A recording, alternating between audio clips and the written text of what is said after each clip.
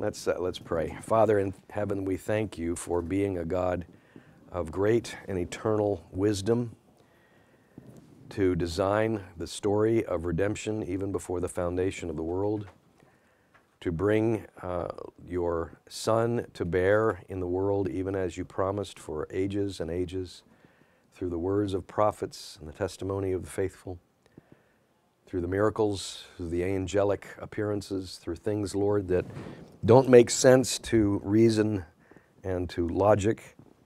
But Father, without your personal hand upon things, there would be no Christmas. There would be no testimony. So we know it is from your hand. We know it is above nature. We know that it is you divinely intervening into the history of man and changing it forever. And so, Lord, as we continue to wait on the second coming of Christ, may your Spirit dwell strongly with your church and continue to see us grow firm in our testimony and witness and faithfulness. But in all things, Lord, we depend on you for all of those things ultimately and for the peace of our hearts. In Christ's name we pray. Amen. Come in, come in. All right.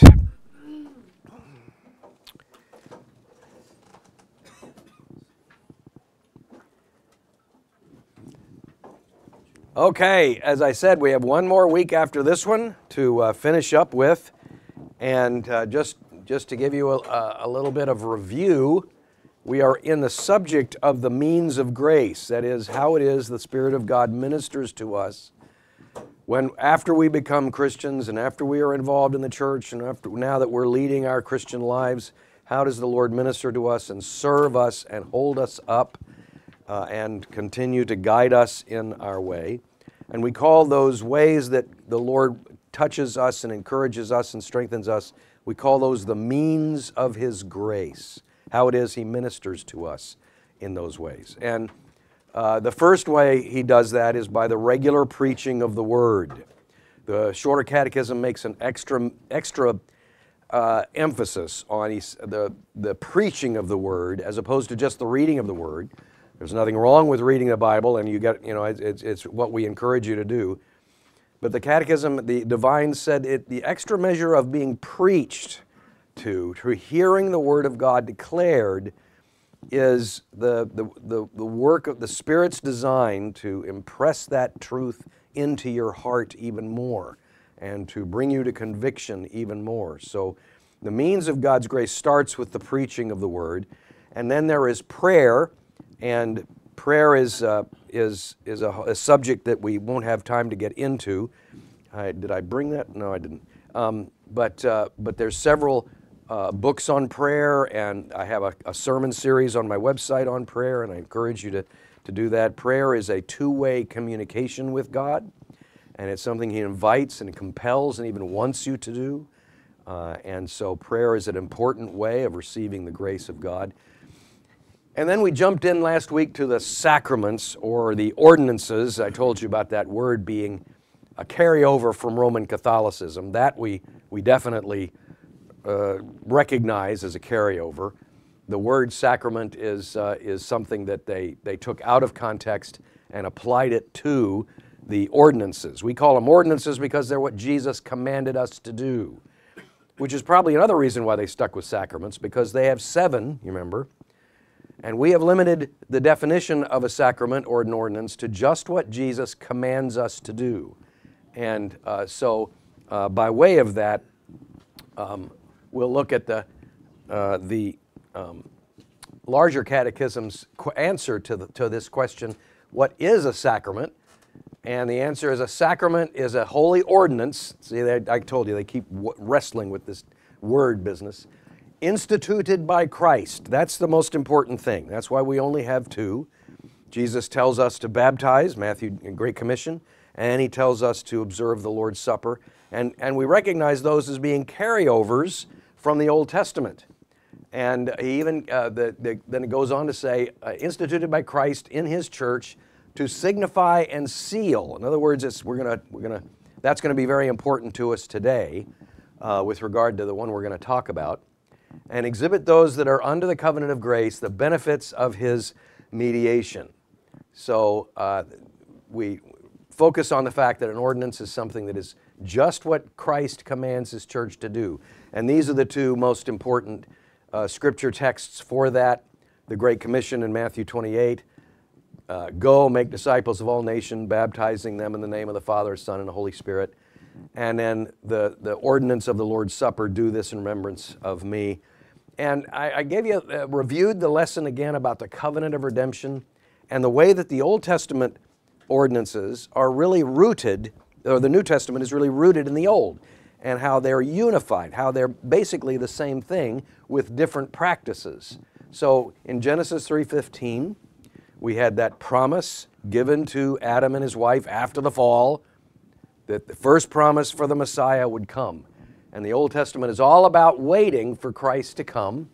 And when Christ comes, then now we are in the New Testament age and we are waiting for Christ's return. And because of that, the hope of glory, of course, is yet to come. And so there's a promise of Christ that carries all the way through our age, we call the covenant of grace, and even into eternity. And so we see the connection, and we strongly teach the connection between the Old Testament signs and the New Testament signs and their ultimate fulfillment in glory. And they're always used to anticipate that which is to come. The circumcision and Passover were looking forward to the crucifixion of Christ, the shedding of blood. And then baptism and the Lord's Supper looks forward to our ultimate redemption in Christ. And then when everything is said and done, then we bear the seal of God and enjoy the marriage supper of the Lamb. And so those same two ordinances are always carried throughout the entire story of redemption, but they change for the three epical three epics that we arrive at. And so just to illustrate that again with the tree, Abraham, the father of the faith, Genesis chapter 15, and how the Gentiles are grafted into that tree. So there's no second tree. There's no second people of God. There's no division of Old Testament, New Testament. The Israelites will always be Israelites, and the Christians will all be Christians. No, we are one family of God, and so that union starts all the way back with Abraham and continues on today. Right. So we come now this morning to the second of those ordinances. Last week we talked about baptism. This week we talk about the Lord's Supper. This also is interesting. As I said with baptism raises a lot of questions. Christians of various branches and denominations have come up with all their own interpretations and things. Lord's Supper is unfortunately the same way. It's a thing that's divided Christians over the years. It's not something that's necessarily united us, and I think that's a real shame. But I hope to make it clear as to why those divisions happen. My focus last week was try to tell you why those divisions happened in baptism. Today I want to talk about the divisions that we find in the church regarding the Lord's Supper. For that ordinance, again, we look at Luke 22, for instance, and he says this was while he was celebrating the Passover and anticipating his own sacrifice the next day. He took bread, and when he had given thanks, he broke it and said to them, "This is my body, which is given for you. Do this in remembrance of me." Likewise, after the cup, after they had eaten, saying, "This cup is poured out for you, is the new covenant in my blood." So he's saying it's no longer the sheep's meat and blood that is part of the ordinance. Now it's the symbols of my own body. And so there is that replacement. There is that the Passover is no longer to be celebrated by the Church of Christ. Sometimes we hear about Seders, and it's interesting to hear how the Jewish people, even today, continue to practice Passover in their traditions. But it's not like we can celebrate that in support of them, because Paul, for instance, stresses that that has been replaced by the Lord's Supper, and so it's the Lord's Supper that should be the focus of that. But because its roots are in Passover, we need to understand what Passover was. So what was Passover? Passover, of course, was first instituted by God before the Exodus. Everybody remember the Exodus story?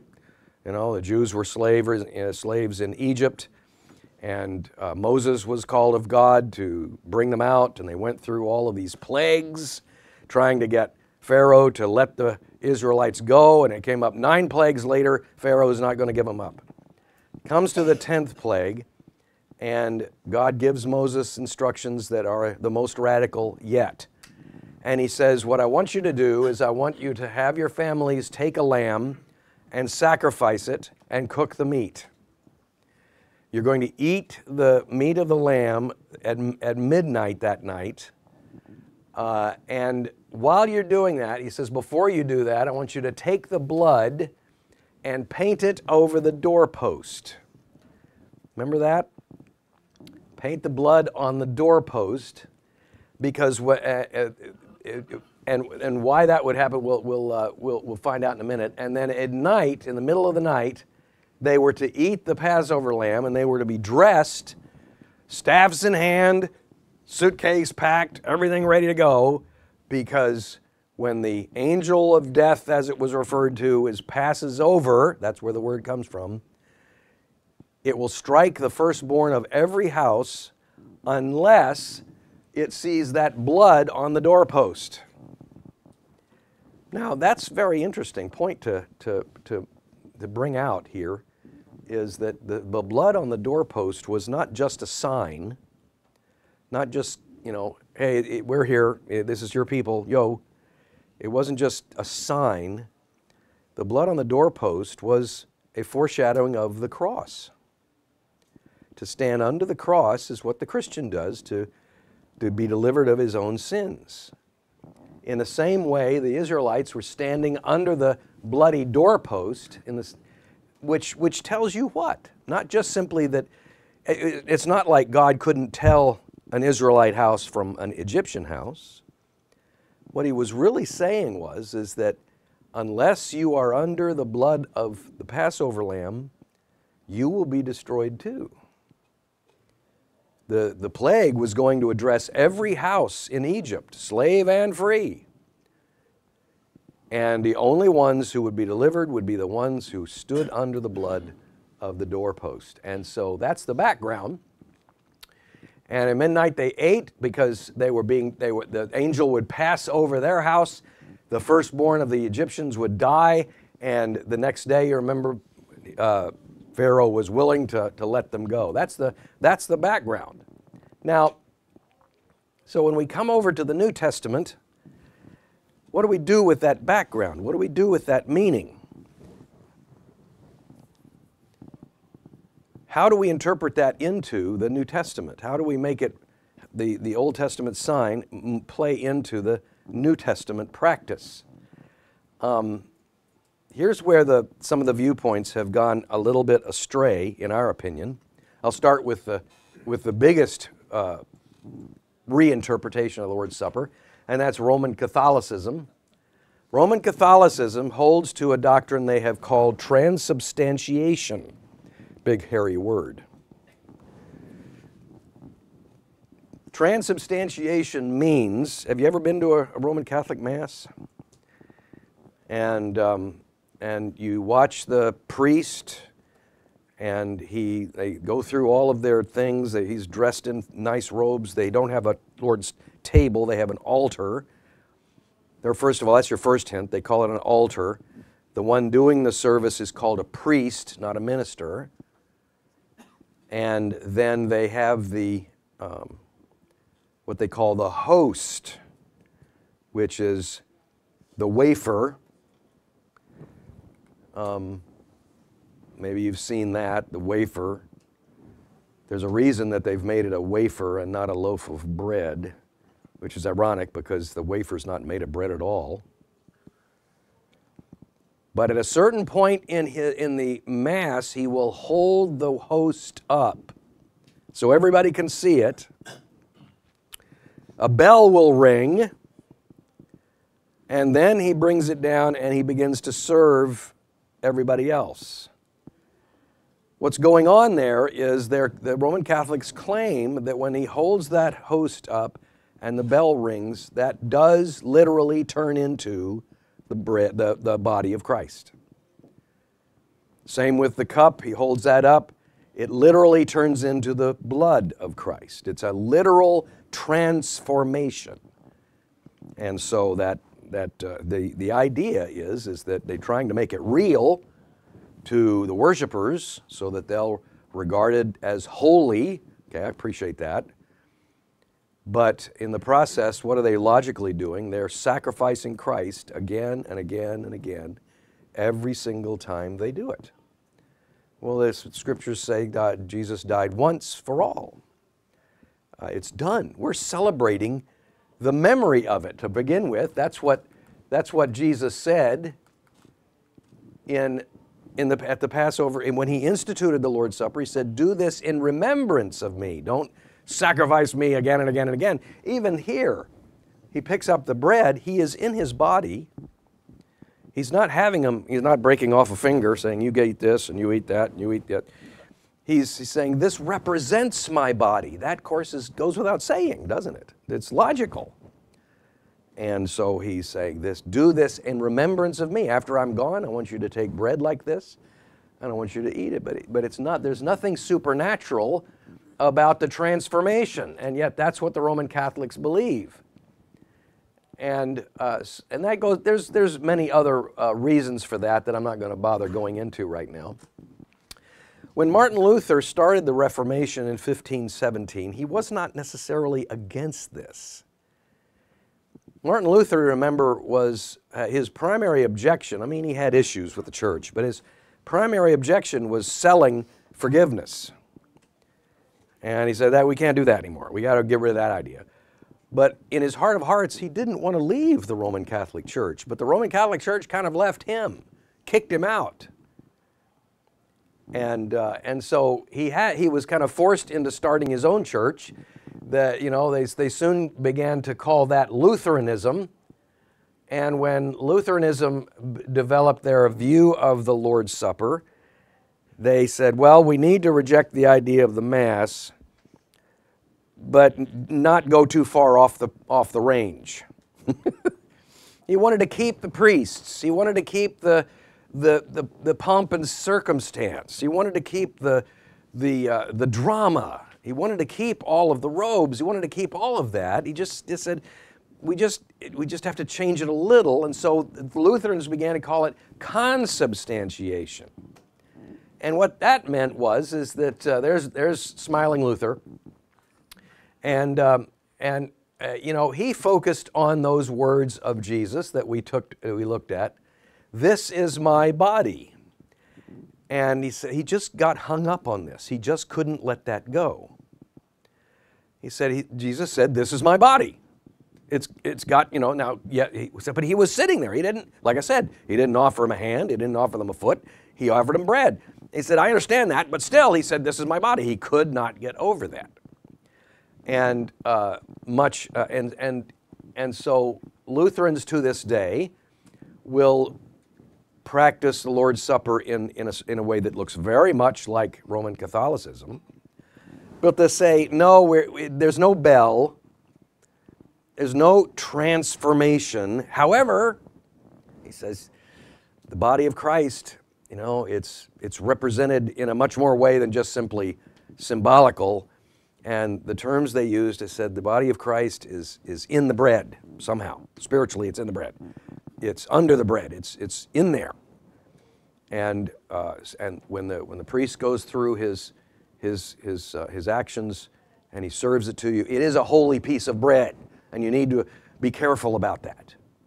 You need to be careful about that because it's a holy piece of bread. And it became so. It became a big deal. He just couldn't let that go, and I'll tell you why that's what the real problem there was in a second. Luther had a contemporary. His name was Ulrich Zwingli, And Zwingli developed what was called the memorial way of observing the Lord's Supper. The memorial way is, we look at the same words, do this in remembrance of me. He says there's nothing, Zwingli said there's nothing supernatural about this. We're just doing this in remembrance of Jesus. And so he took a very low view of the practice of the Lord's Supper. There's nothing magical about this. There's nothing supernatural about this. We're just doing this.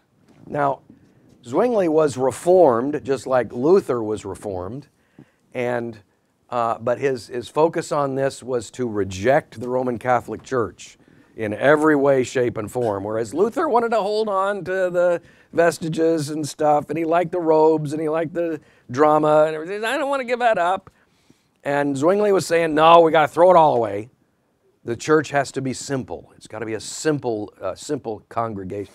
Simple worship. We do what the Bible says and no more. And Luther just couldn't swallow that. It got to the point where they actually got together. They hammered out 15 points of doctrine. 14 of those 15 points they agreed with. The 15th point was on the Lord's Supper. And Luther just dug in his heels and said, no, Jesus says, this is my body, and I believe him. And Zwingli said, no, he's just speaking allegorically. Clearly that's the case. It's just a memorial. And they could not agree on that one point. And as a result of that, to this day, we still have the Lutheran Church, and we still have the Reformers, and for a long time, they agreed on the very same doctrine, except that one thing having to do with the Lord's Supper. Well, finally, a man comes along named John Calvin, and he says, I think you're all wrong. It's kind of like Calvin, right? I think you're all wrong. He says, I think that what we have here is a spiritual communion with God, a communion with God linked by the Holy Spirit. We go through the process of communion, but it's the Spirit within us and in each other that ties us together with those who have even gone before, as well as with Christ in glory. And so he says he's taking the focus of the Lord's Supper and dramatically changing it. Now, that was a radical thing to do, because what he began to say was, it's in you. You are the change. There's no dong, there's no bread that's going to change. The Holy Spirit dwells in you. And when you come to the table, you are acknowledging the fact that you're a Christian and that you're partaking this out of obedience to what God has done in you. Now, that might sound great right off the bat, but you know what the logical next step was for Calvin? And that was, well, Paul says we have to be careful about taking communion. A man ought to examine himself, Paul says, before he eats the bread, drinks the cup, lest he pour judgment upon himself. And so Calvin started saying, okay, you guys who are not living a Christian life, we're not going to let you partake of the Lord's Supper. And they said, what are you talking about? Because they were used to the idea that if I eat the bread and drink the cup, it magically is going to change me. There is something about the elements that is supernatural, and my salvation is linked to my eating that. And Calvin said, no, you've misunderstood it completely. The Lord changes you, and you are witnessing to that when you come to the communion table. So it caused a lot of fracas, as you might imagine, a lot of big deal. Well, here's the bottom line. To make it very simple, here's the division. Both the Roman Catholics and the Lutherans have what I call an objective focus on the Lord's Supper. What that means is they're both looking at the elements. Now, they define what the elements are differently, but they are focusing on the elements. The bread is magical. The wine is supernatural. There's something special about this. It's holy. There's something about that element, and when I take it, that changes me. That makes me somehow more holy. So they both have what we call an objective focus. We're focusing on the object, all right? But in both the Zwinglian and the Calvin memorial look, the focus is on the subject, the one who partakes. That's where the Spirit, that's where the wondrous, miraculous work of God takes place, is in the subject. And so when you, that's why, for instance, it's, the logical step is for you to profess faith, if you haven't already had baptism, to receive baptism, and then you are to come to the Lord's Supper. Because the Lord's Supper is not going to change you. It's not going to do it automatically. It's not going to do it for you. The Spirit of God has to change in you all first, and then you confess that. That's what I am, a Christian. And then you come because now the Spirit of God dwells in you, and you can partake and be strengthened by it. And so the focus is on the subject, the recipient of the work of the Holy Spirit.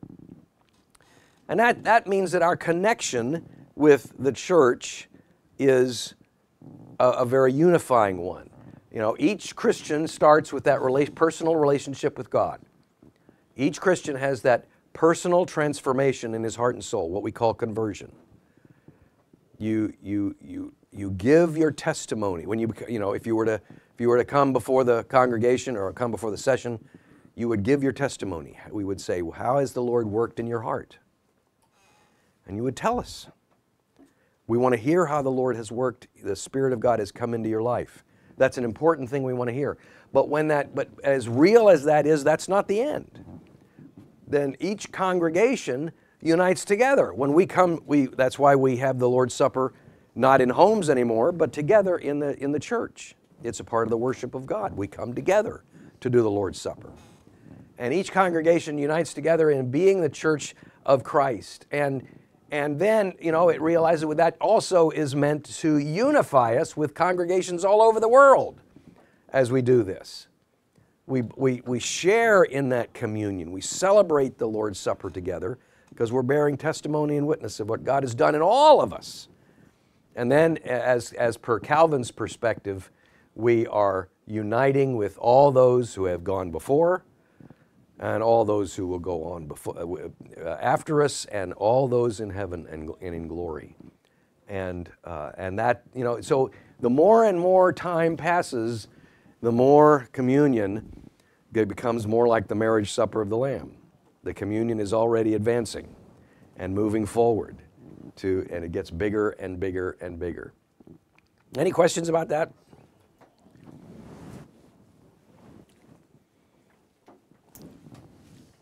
Okay, all right. Well, now that gets us into how we practice communion. What is the proper way to do that? If you've been to several churches, you probably know of several different varieties of ways that communion is observed in a service. Some churches will do it every week. Some churches do it once a year. Some churches do it maybe 8 or 9 times a year. Others will do it on a regular basis, like monthly, like we do it. The Bible doesn't tell us how often we are to do the Lord's Supper, just that we are to do it in remembrance of Christ. And so lots of churches will vary on that practice. We leave that up to the session to decide. But there isn't, the bottom line is there isn't any specific number of times a year that the church is to gather to do that. But when we do, there are some things that we want to do, and there are some things we want to avoid doing. For instance, you might notice if you've been to Methodist churches, for instance, they have all across the front of their platform, they have a kneeling rail. And when people come for communion, they get up out of their chairs, they come forward, and they kneel at the altar. They still call it an altar, at the altar to receive communion from the priest. Why do they do that? Well, some might say, well, we're doing that because we want to be humble in our appreciation for it. But when they come up and they kneel, they are being fed the communion by the priest in much the same kind of way that you do in a Roman Catholic church. And the inference is that they are worshiping the object. Remember that contrast? You've got the objective and you've got the subjective. Even the Methodists have focused more on the object. They see the object as holy, and so they kneel before that, and they are fed the holy bread, and they're given the holy drink. And so the focus is more on the object, and so they revere that, and they practice it that way. Reform thinking says, no, we shouldn't do that. We should not worship the holy object. It's not the object that's holy. It's me. I'm the Christian. I'm the one that God has changed. I'm holy. That's why it should have effect on how I live and move and what comes out of my mouth and what I do. I'm the holy one. So I should not be worshiping an object. I should stand or sit to receive the reminder that Christ loves me. So that's out. Another thing we don't do is we don't stand in line. Now I think this is I don't know which church this is. The man is in a robe. It could be I can't tell. But well, but the stations have been borrowed by others too. But it is a way that the Roman Catholics will practice this as well. Now they're standing in line. Now they're not kneeling. Is this the right way to do it? What do you think? Somebody give me an idea what they think. You still get the sense that it's like from the priest. Yeah, because of the robes and everything else, and he's feeding you. There's a priestly aspect to this. What's missing? Remember I said that it was the communion that ties us together? Yeah, no. Yes, very good, very good. You notice that if you're standing in line, it's just you and God, you and God, you and God. You have no communion. That's another word they use to talk about the Lord's Supper. It's communion, fellowship with believers. And so we don't like to do that either. Now, I have one faux pas, one mistake that even the reformers committed back in Scotland was giving away to pragmatism, and that was that when they were serving communion to the people, they said, "This is taking too long." Does that sound like a Presbyterian to you, by the way? This is taking too long. We're going to start passing it down the rows. And so you get trays of bread, and you start pass it down the row, and another elder will be on the other side to intercept it, and then we'll go down one more. Then we'll take another tray, we'll pass it down the row. It was Presbyterians that started that. Drives me nuts. Lots of churches still do it because it's just pragmatic, it's convenient, it doesn't take a lot of time. What is the primary problem with that, you think?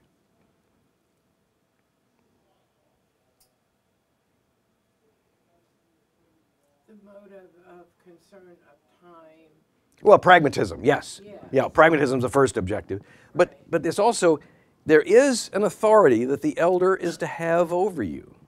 And he releases that authority when he sends it down the row. But that also, now I'm sitting in my chair and I'm minding my own business. The communion comes to me. Thank you very much. I don't have to answer the call to go to Christ. And if it comes by and I know I don't really deserve it and I have no really business doing this, but I'm going to try it anyway. Maybe my focus is on the object. Maybe I think it's going to save me somehow. And who's to say no, or who's to guard it, or who's to even know that I'm doing it? There's a disconnect between authority and that communion aspect. And so when we wrestled with that here, that was when I first came, that's why we did it. And we said, no, let's change it. Let's change it. How are we going to change it? Well, the Scots church was thoroughly Presbyterian after the Reformation, and they had this down in a very practical way that was actually quite beautiful. And they changed it when they decided to go in this passing it down the rows business. Let me show you what I mean. This is Fairview PCA in Fountain in South Carolina. And they are in the worship service, and they are sitting at table together. Now this takes a special furniture, you know. They set up just for communion. And you'll notice, you know, it's because of the pragmatism of because of the element, the structure of the building. It's long and lean. There's all kinds of variations on this. When I went to Scotland to do my doctoral work, there were all kinds of creative ideas about how to get around this. One church, the pews didn't start for 20 feet. You had the pulpit, you had a dance floor.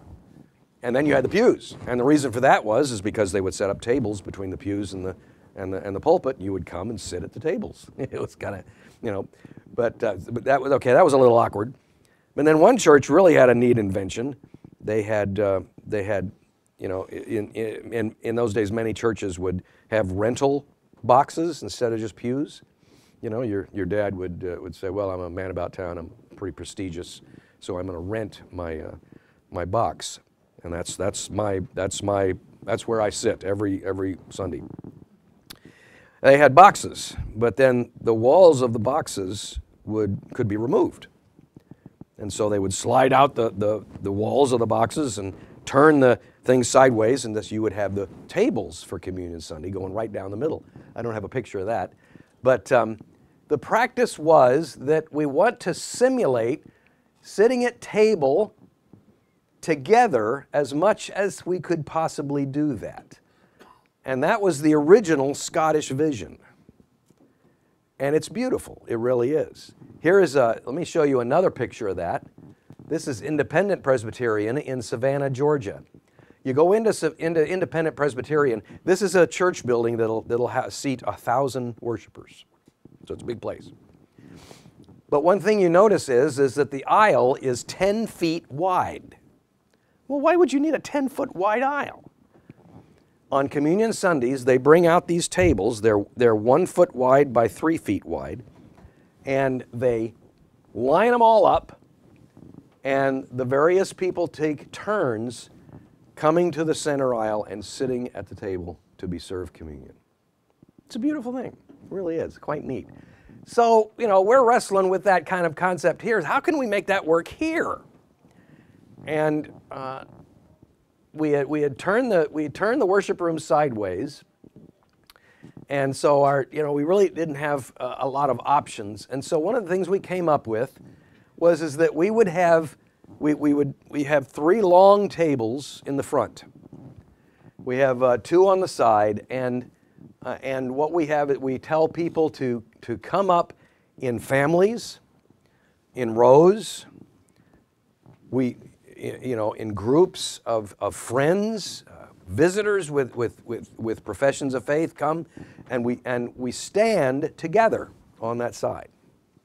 We don't just march them through, you know, it's not one after another, it's not an assembly line, but they come and they stay at the table. Now they're standing, which is the best we can do, I understand that. But they stand at the table, and we feed them the bread together. This is always a neat thing for me as a pastor, because I remember one family was 3 generations in the same congregation, and they would always come up, and here's the children and the parents and the grandchildren, and they're all just celebrating together, and it was just real neat. Well, now I have one family that's 4 generations. Anybody know who that is? The Fosters, yes. They're 4 generations, and they're all there together. And it is such a neat thing to see. It is just a neat thing to see. It's very gratifying to me as a pastor. And we serve them in the basket, because I'm not feeding you in your mouth, because it's not a holy piece, remember? And And yes, it's a bit crumbly, but you don't have to worry about it if you drop some. That's the Roman Catholic problem. That's the Roman Catholics. They have a real issue. Well, we can't have crumbs of Christ's body on the floor. People walking on it can't have that. So they come up with a wafer that dissolves in your mouth, because you can't chew it, for Pete's sake. You can't just masticate the body of Christ. They have to work around their own thing. But the wafer is not made of bread. It's rice cake, I think. And they feed it to you so that they don't want to put it in your hand because you might drop it. So they put it in your mouth. They're trying to pragmatic. And then of course you come along with the chalice, and they have the towel under your chin, right? Don't spill it. Don't spill it. And of course there are always a few drops. And so they put that napkin in the little storeroom until it's unusable again. And if they still do it, when it gets to be a point of you can't wash it, it's the blood of Christ. So what do? Well, you burn it. Yeah, that's right, we'll burn it. That sounds honorable. What do you do with the ashes? Anybody have a guess? The priests eat it. What else are you going to do with it? It's holy. You got it. They have to work around the whole thing. It's just because the focus is on the object. Now it's a problem. Every once in a while, and we're the opposite side of the coin. We are subject focused. Remember? Now this always does tend to bother people sometimes when they come out of that kind of object focused theology, and they see what we do with the elements after the service. Sometimes it offends people. The deacons will take the bread that's left over and they'll dump it in a bag, or they'll put it out and the kids will gobble it up. And sometimes people have a real problem with that. They say, there's nothing holy about the bread.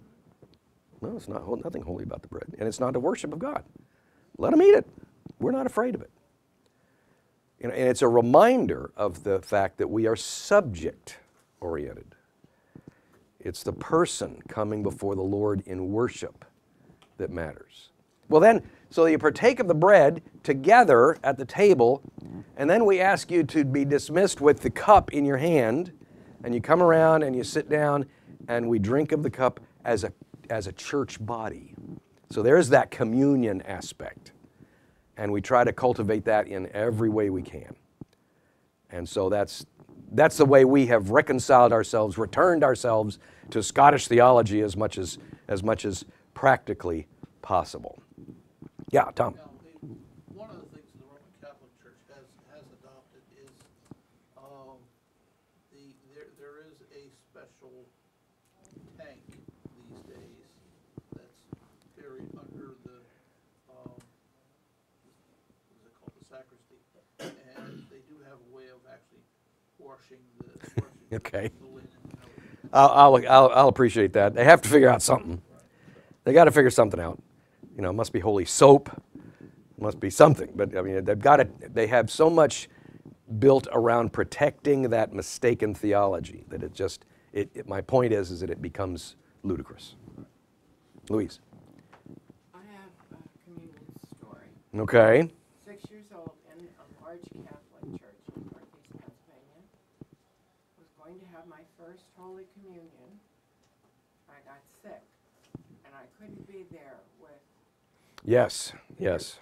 Now, this is the grouping and so forth included my first cousin who had a pretend angel costume. Okay. Behind me. I'm walking up there, right? Well, I never took I went up to the thing by myself. The angel was behind me, standing back. I go up there on a long, long altar rail, and I got my communion. And I thought, now I'm what? I'm 6 or 7 years old. And I'm thinking, well, now, Louise, you don't just jump up. You just don't jump up from here. Because I'm by myself. I was sick when everybody else was going there. I'm by myself. So I didn't have my cousin there even because I had been sick when everybody else got this, right? So I'm in my outfit, I'm in my Right? everything. Yes. And I'm up there pausing. And all of a sudden, there were 2 priests because it was a big church. So I had received communion from the first priest. Lo and behold, I look up and there's another priest handing me communion. Well, what am I going to do? The nun who was standing by the first row went ballistic. Yeah, she was angry with you for not moving. I mean, not verbally. They don't talk verbally to you. They go, I'm going, what have I done? Yeah. I was just laughing until I turned around and got down there and got my little lecture. Well, It was bizarre. is another, that reminds me of another thing that that being object focused is a problem of. No, they were In many churches, not just Roman Catholics, but in many churches, they have what they call confirmation, which is a big point in your young life, 10, 12 years old, where you're taking your first communion. And of course, what does mommy want you to do? How does she want you to dress for your first communion? Actually, the first communion happens first and then confirmation. Okay. But when you dress for your first communion, what do you dress in? white. Absolute pure white, like it's a wedding gown or something. It is, What's theologically wrong with that? because you're not. You're not what? It's changed now. They use a white robe. What? A white robe A white robe, but it's white. on top of your. Yeah, white represents purity. And you are not partaking of the Lord's Supper because you're pure. You are a sinful being that the Lord has had grace upon you and forgiven you. You should be dressed in white after your first communion. That's what you should do. But they come and pretend like, oh, this is, such a pure child and taking this big, and it's the object. It's the focus on the object and not the focus on the person. I have one real quick one. We were getting married. He became a Catholic because he knew I wouldn't, become Protestant. Of course I wouldn't do that. And here you are. And here we are. And we're having communion.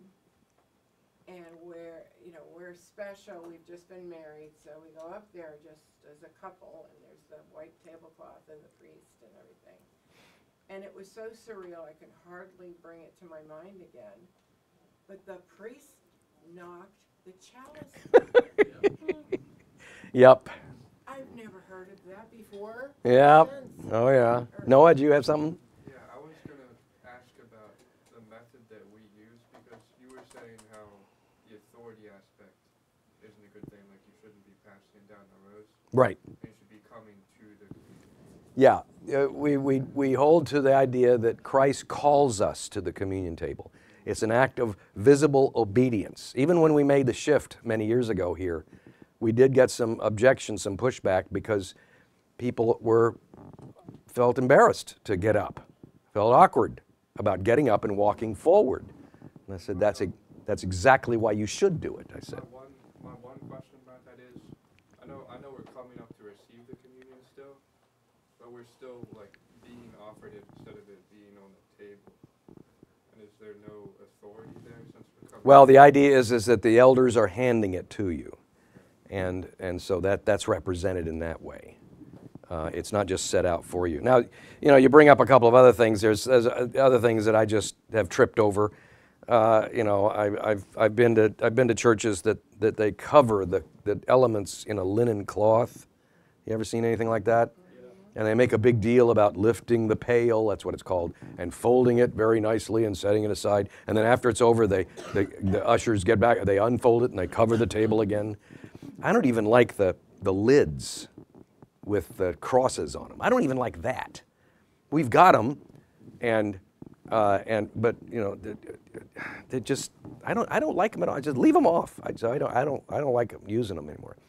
And the idea of closing it up and covering the, do you do that at Thanksgiving dinner? Do you do you cover the leftover turkey with some kind of, do you cover the beans? Do you cover the, the cranberry sauce with something? No, it's a meal. And so I get all kind of finicky about that. For a confirmation, it's more equivalent to a bar or baptism. Right, which is a whole other thing. Huh? Confirmation. And Confirmation. wafer, Yep. They would bring the cup and wipe it in the Lutheran church. All right, so just to review, the Roman Catholics, the Lutherans, others are object-focused, holy wafer, holy drink. We are subject-focused. We want to have the testimony of the Holy Spirit in your heart. And so the elements are just signs and seals. Like we said before, there's nothing special about them. Just make sure you get that straight, okay? And then if you can read a couple more chapters in the confession for next week. Next week's the last one. And we thank you very much. You guys have been a great class. Everybody get all the blanks filled in? Well, good, because it's going to be graded at the end of it. No. Final exam next week, yes. All right, let's pray. Father, thank you very much for your blessing and the teaching that comes straight from your word, how easy it is for us to understand. Father, forgive your church for having so many interpretations, differences of opinion, Lord, and help us to continue to wrestle with that and to grow to seek unity with one another. We thank you that we may come before you and worship now, and we ask your blessing upon it in Christ's name, amen. If you missed this little folder on baptism, I've got some extras